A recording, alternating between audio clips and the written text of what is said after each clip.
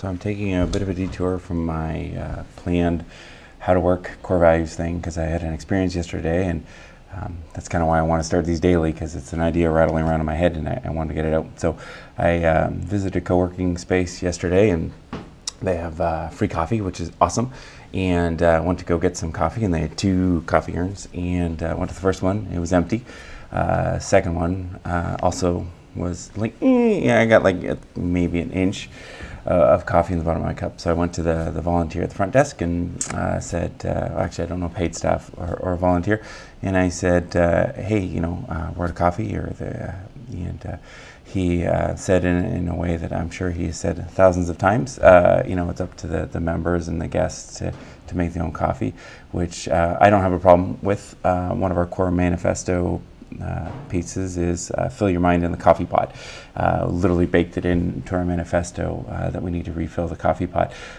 So anyway, walked through the process and got shown how to make the coffee, and went back to work, and came back out on the way out, and thought, well, you know what, on the way out, I was only there for a couple hours. I thought, I'll top up on coffee, and to my lack of surprise, the coffee pot was once again empty.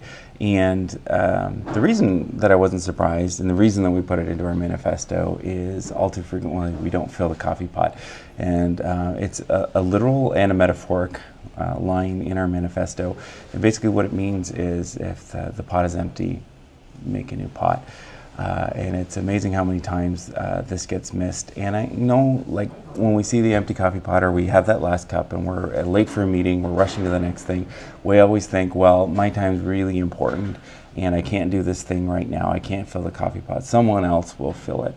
Well, guess what? The next person who comes in line is also in a hurry, is also late for a meeting, and they are now conflicted with the choice of not having coffee and taking the time to fill the pot, or walking away in disgust from the empty coffee pot.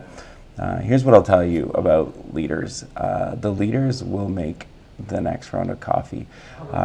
It has been a shocking observance in my 20 years of working in companies, being in companies.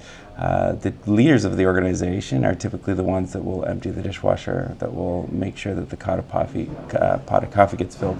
And the reason I believe that happens is leadership is a thing. You can be promoted to a manager, you can be promoted, you can be given authority, but you can't be made a leader. Leadership is inherent in what we do.